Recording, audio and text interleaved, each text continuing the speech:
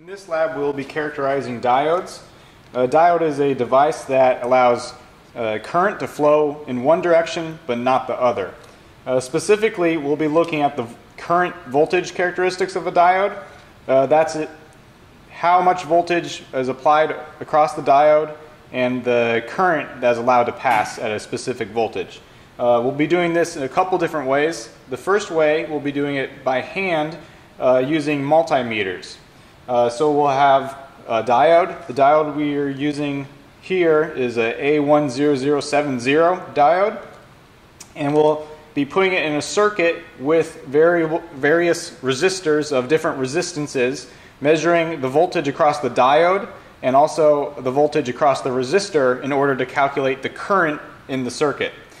We'll be using a breadboard. So the breadboard allows us to put different devices into it and allow it to be electrically connected in the circuit. Specifically, the breadboard has columns. So on the side, these columns are electrically connected, but each column is isolated from the column next to it. And then in the middle, we have rows, where each row is electrically connected, but isolated from the rows above or below it.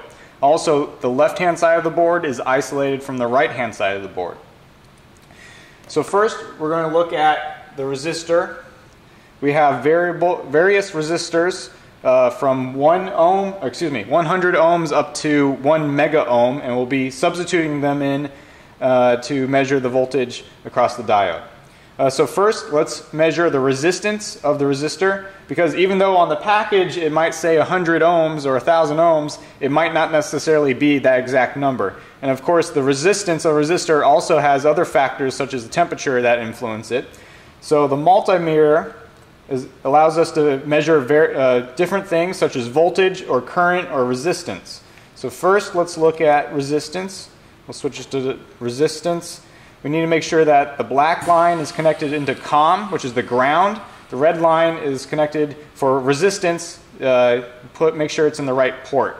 There's other ports, for example, for measuring current at high currents or current at low current or voltage. And you need to make sure you put it into the right one. Otherwise, you might ruin the circuitry inside. There's usually a fuse inside that might blow if you're plugged into the wrong one and measuring the wrong property. So we have it on resistance. We're going to put the leads across the resistor, and we will record this resistance value. So this is 98.9 ohms. So we'll record that number. I'll record it in my computer, and I can give this to you in class.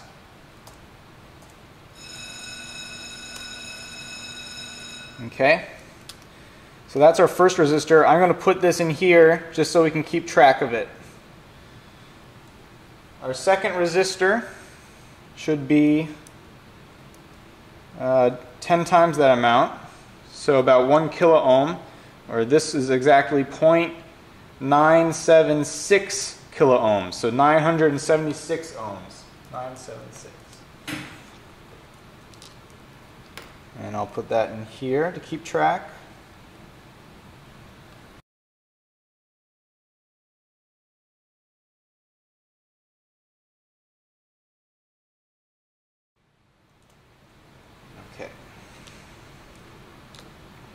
So we'll be using these resistances in series with the diode and apply a potential from a power supply and measure the voltage across both the resistor and the diode.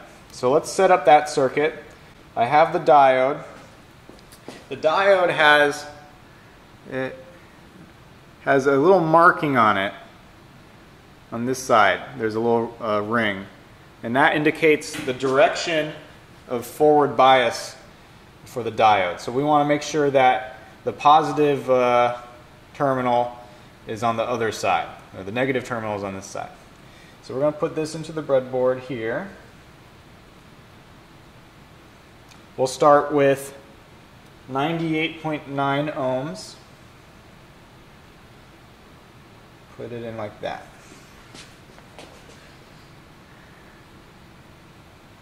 So I put one leg on one row here and the other on the other side. Remember, it's isolated down the middle, so this leg and this leg are not connected. And then in the same row, I put one leg of the resistor, and then put the other leg of the resistor in another row. So these two legs are isolated as well.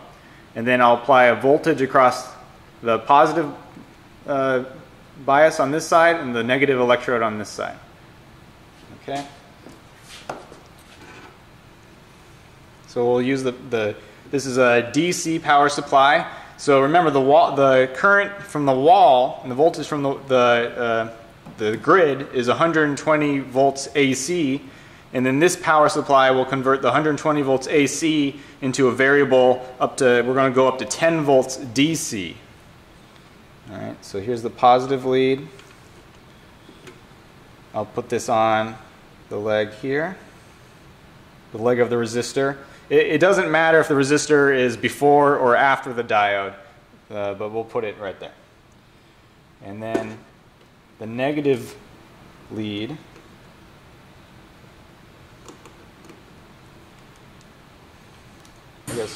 ground rather, because you could have a negative bias versus ground. Negative, the ground on that side. Okay, and then our multimeter, I got too many wires.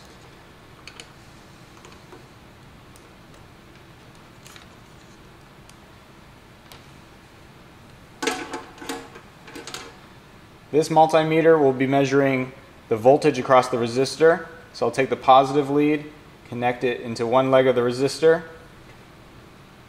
and the negative onto the other side of the resistor. And then this multimeter will measure the voltage across the diode. So positive first, and then negative. Okay. So when I turn the power supply on, it'll have a positive potential from here to this side. So remember, current flows from positive to negative. So the current's going in this direction, but the electron flow is opposite of the current direction. So electrons want to go from negative to positive. So the electrons are going this way, current goes this way. Okay, so let's set this to voltage. Okay, so it's off right now. I'm going to turn it on. We're going to adjust it. So the power supply voltage, or the voltage across the entire circuit, is about 10 volts. Too much. All right, so that's about 10 volts. And then we will record the voltage across the resistor and the voltage across the diode. So we have resistor voltage is 9.43 volts. Diode voltage is 0.880 volts. Okay. Now, this resistor is only less than 100 ohms, and we're running quite a bit of potential across it, so the current is a bit high. So actually, if we let this sit, this resistor will get a bit toasty. And here's actually one second.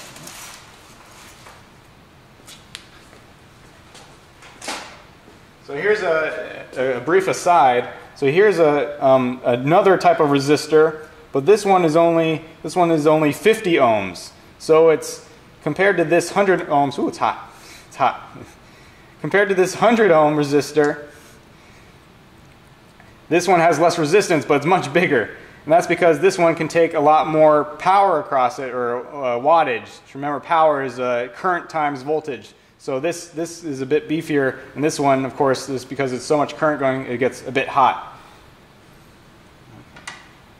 So that was 100 ohms. Now we'll move on to 1,000 ohms, 976 ohms.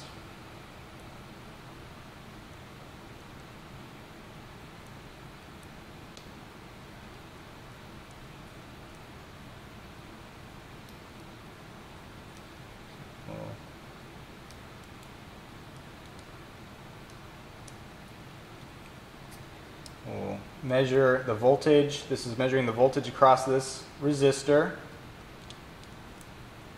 So right now it doesn't read anything because we haven't hooked up the power supply.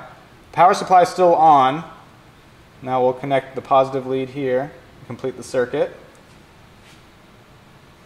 Okay, so that means there's something wrong with the circuit. Let's try to figure out what's wrong.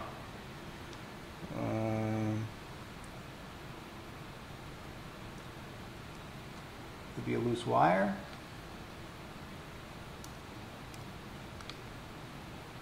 Oh, I'm in the wrong row. That's why it's not completed yet. So there we go. So this one's reading 9.48 volts. And the diode is now 0.09. Excuse me, 0.809. 0.809.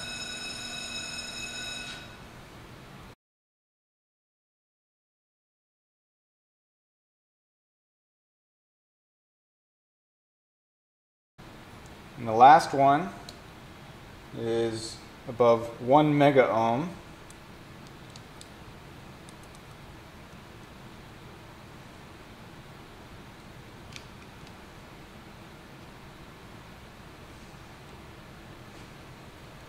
.66 volts, 0.612 volts across the diode.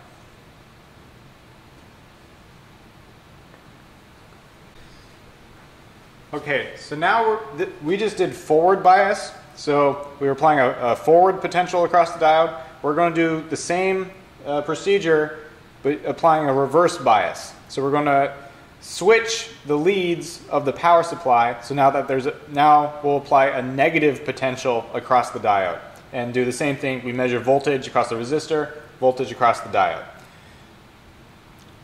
I'm going to keep the configuration of the multimeters, so it should read a negative voltage. So we're putting the negative lead on the resistor now, the positive lead. No, excuse me, that's the same. Putting the negative lead on the end of the diode. No, that's right. Negative lead on the resistor, positive lead on the diode, like this. Okay. And we're starting still with the 1 mega ohm resistor. So here we have, across the resistor is now negative 0.867 volts. Across the diode is negative 9.39 volts. Okay?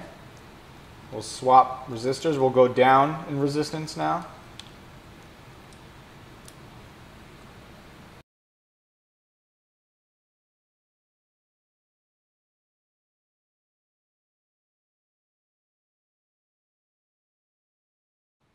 And now 98.9 ohms.